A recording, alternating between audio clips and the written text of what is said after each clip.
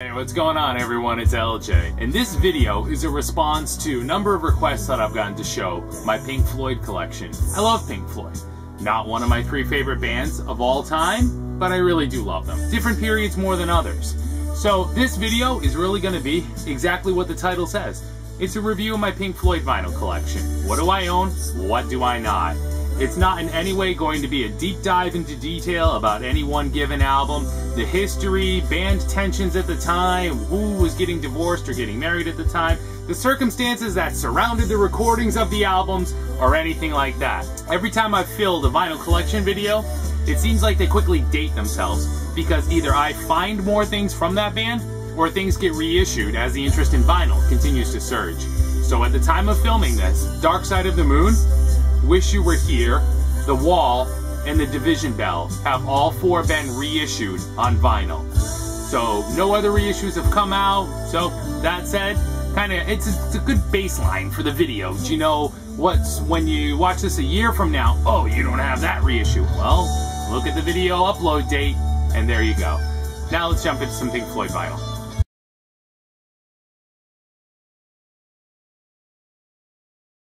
So I'll try my best in the beginning to run these in chronological order as best as I can. The very first period of Pink Floyd with Syd Barrett on the first and a bit on the second album, and when David Gilmour joined the band for the second album. Now we're looking at 1967's Piper at the Gates of Dawn and 1968's Saucerful of Secrets.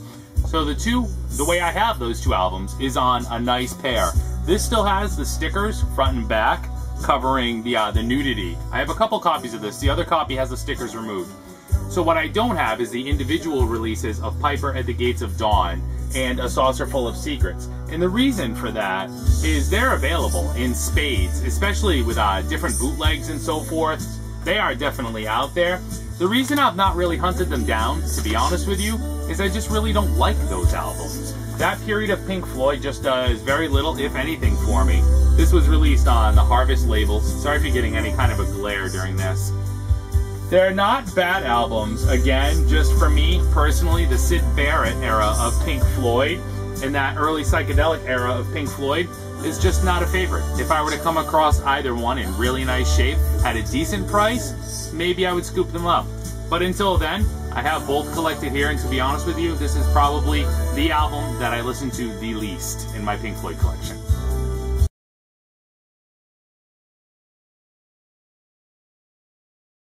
So next up would have been 1969's Uma Guma. This is one side, or 2 sides, 1 record, live recording, which would have been a partial set list at the time. And the other record is 4 individual contributions, 1 from each band member, which would have been, if I'm not mistaken, the 4th Pink Floyd album, after Piper at the Gates of Dawn, A Saucerful of Secrets, and the soundtrack to More. This is also on the Harvest labels. Now, no matter how many copies of this I find, I can never seem to find the one that has the Gigi album cover down here, or movie poster, which has been removed. And again, it's an album that turns up fairly frequently, and I do have a couple copies of this as well. I always dug the album artwork, how it's a picture through a picture through a picture through a picture, with just the band members changing places in between each one. Again, it's one that I just don't listen to that often, simply because I just don't really dig that era of the band.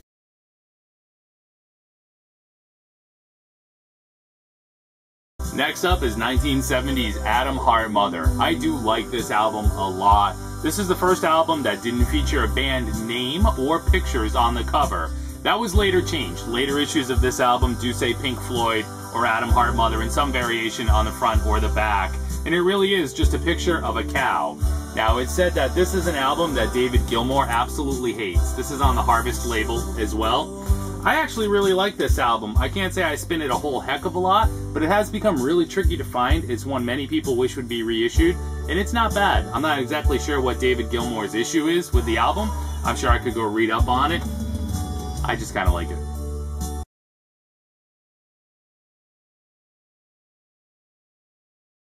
Next up is 1971's Relics. This was a stopgap release after the albums that I just showed you, prior to and leading up to the next release, which would be Metal. And this is a collection of B-sides, rarities, stuff like that. Overall, it's really kind of a for fans only album. I've often wondered, listening to this now, how this was received when it was first issued.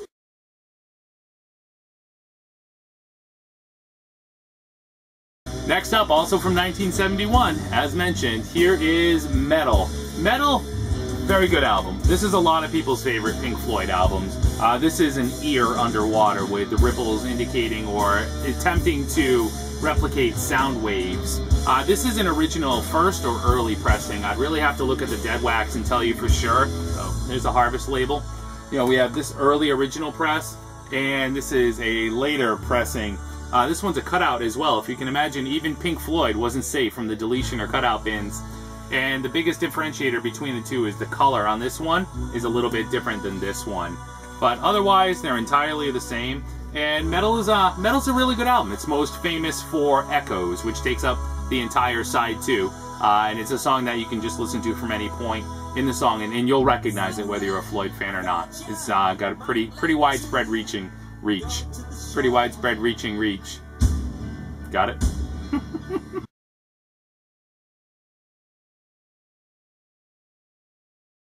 Enrolled 1972 and enrolled Obscured by Clouds. The cover photo being one of an intentionally distorted picture of a man in a tree.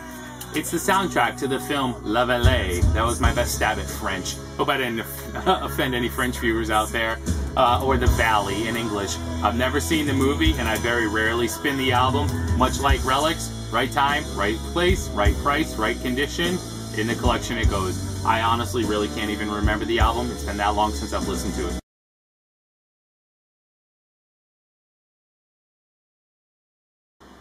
Dark Side of the Moon. One of the most wildly overrated albums Pink Floyd has ever released. Well, I just pissed off a legion of Pink Floyd fans. I didn't say it was a bad album. And what I mean by that is publications like Rolling Stone and video like MTV have hyped the album up to such a degree that we're all led to believe, programmed, how's that for a wall reference, that The Dark Side of the Moon is an amazing piece of work. So you really got to listen through the whole Pink Floyd catalog and be familiar with music in general to really form an opinion, is it as good as it's built up to be. I do have a handful of pressings. They all came with different things, postcards, and so forth. This is an earlier pressing. This has a custom label on the vinyl. This is a later pressing, again with a deletion mark, and this has the rainbow capital label. This one I won't take out of the sleeve, but this is a MoFi pressing of this album from Mobile Fidelity. This one just sounds absolutely amazing, like any MoFi pressing should. And this is the reissue 2011, 2012, last couple of years. This is the reissue. It doesn't sound any better or worse. I don't think any of the Pink Floyd reissues really did. They were just done well, but they're not like, wow, new life has been breathed into these albums. And that's The Dark Side of the Moon. Again, you know, it's one that everybody really has been led to believe is this amazing work. And it was inventive at the time for its work and the things that it did with multi-track recording and sequencers, and it pushed the envelope there. But as far as how it stands in the rest of the catalog, it's just not. It's not this big shining diamond. Shine on, you crazy diamond.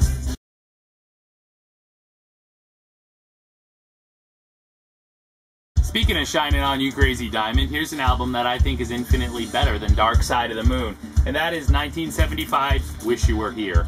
Here's an earlier pressing. I don't believe it's an original first. It has a barcode on it, but definitely an album that you recognize right away from cover alone, and an album that focuses on the mental decline of Syd Barrett, with the song Shine On You Crazy Diamond being a tribute to. Here is the recent reissue. Was this 2011, 2012? Came out at the same time as Dark Side of the Moon did. And it's in this bag, black bag. And again, like Dark Side of the Moon, it doesn't necessarily blow the original way. It just sounds really good.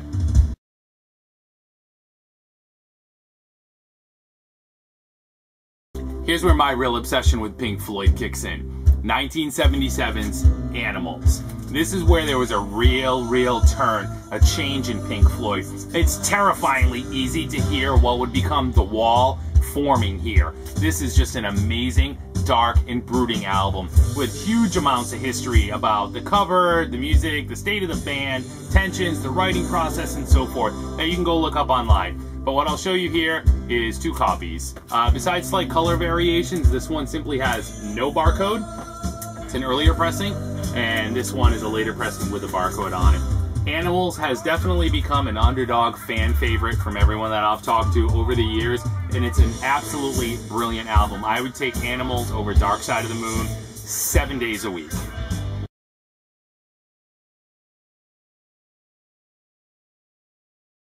"1979, my gateway drug into Pink Floyd, a forever favorite and one of the 10 favorite albums in my entire record collection, hands down. Pink Floyd's The Wall." I have 3 different pressings of it. This is an earlier one. They all have the same label, so I'll go ahead and show you one. This is the inner sleeve to The Wall. So around 1985-86 or so, I was 9 or 10 years old, and I saw the movie The Wall at a friend's house. We had been out riding dirt bikes and 4-wheelers all day, and decided to spend the night. He was a little older, he had a VCR in his room, and he popped on The Wall. Blew my mind. Absolutely blew my mind. And this is the recent reissue as well that has it as part of the cover. It doesn't come off. And this is on 180 gram vinyl. So anyway, watching the movie that night made an instant Pink Floyd fan out of me. I was just absolutely blown away. I had no idea what I had just seen or what I was getting myself into. It took me no time after that to go ahead, rush right out and pick up a copy of the album that had inspired that movie. The soundtrack that's playing in the background, the shirt on my chest, and what would become one of my favorite albums ever. This has a massive fold-out poster in it. The Wall is simply brilliant. Pink Floyd's masterwork, an amazing album.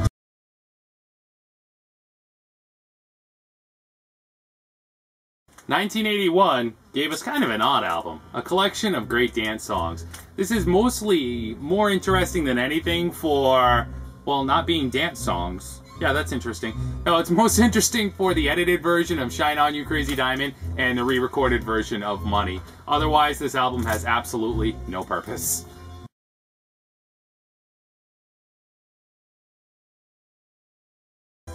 Now this was a cool find. This is 1982's The Wall, the film, the soundtrack.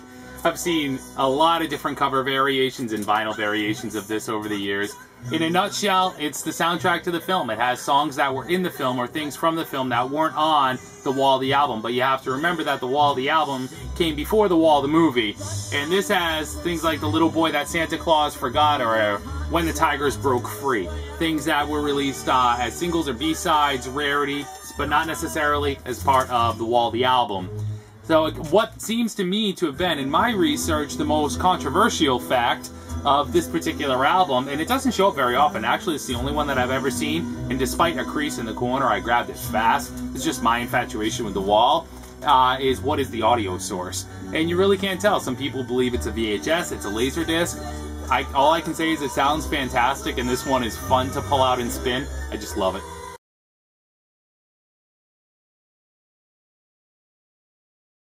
"1983 gave Pink Floyd fans the final album with Roger Waters, The Final Cut. Said to be mostly about personal experiences from Roger's childhood with his father at war. This is one seriously dark, depressing, not fun to listen to album. This isn't going to do anything to start your Monday off right, boost your energy levels, or get you to get a better time on the mile run. But it is a piece of Pink Floyd's catalog. It's not a bad album at all. You just got to be real careful with your headspace when you listen to that one.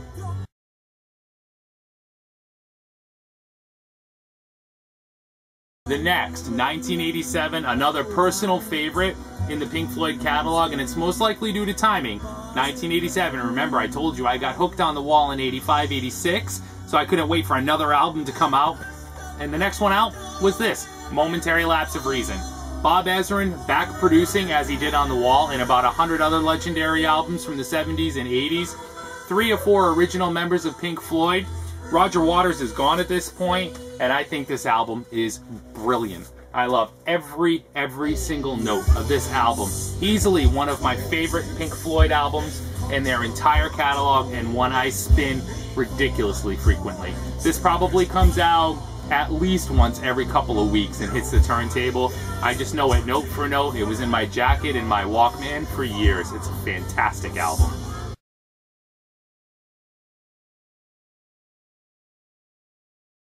Now, the Momentary Lapse of Reason tour was recorded for 1988's The Delicate Sound of Thunder. The Delicate Sound of Thunder is an absolutely beautiful, amazing, brilliant live album. This was recorded, I believe, in New York over 5 nights, right towards the end of that show.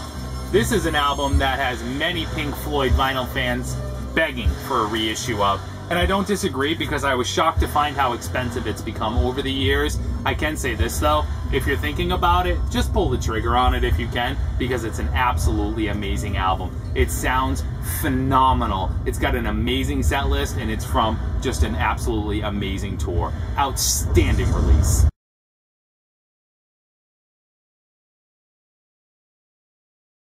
And here's an album from 1994 whose tour grossed about $100 million. Bob Ezrin back in the driver's seat again for The Division Bell. The Division Bell is a really, really good album. It was never a hardcore favorite of mine. There's definitely some really good tracks on it. I absolutely love The Wall and Momentary Lapse of Reason and Delicate Sound of Thunder, all ahead of The Division Bell. But this was extremely limited. As I mentioned in the beginning of this video, it's been reissued. But for years, this was one of the most sought-after pieces of Pink Floyd vinyl, next to original copies of Piper at the Gates of Dawn. And this is an original first press. If you followed my channel for a long time, you'll know that I walked into this a year or two ago, 2 years ago, for $10. The only way to tell a true original is that there is TML-M stamped in the dead wax, because it's also one of the most counterfeited albums out there. But again, it's been reissued, new ones are out there, and it also gave way to a tour and live release of its own.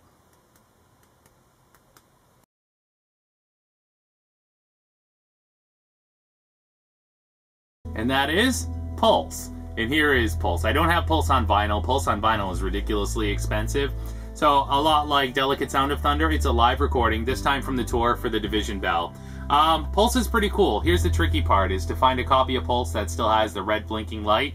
The Pulse, the Pulse, the Pulse. It's a 2 CD set, and it has a hardbound book inside. Again, like Delicate Sound of Thunder, it's brilliantly recorded. It's a really good set list, but you know what's just different about, you put the needle down on a record on Delicate Sound of Thunder, and the sonics just blow you away. Just wow. That's what you expect when you put a CD in, because CDs just sound good, right? Whatever. No, digital. But there's something really cool about setting the needle down on a record and just being floored. I'm not saying Pulse is bad, but I think Delicate Sound of Thunder is just a little bit better. If you have a comment, feel free to leave it below. But that is my Pink Floyd vinyl collection. Thanks for checking it out. Hope you dug it and maybe even learned something.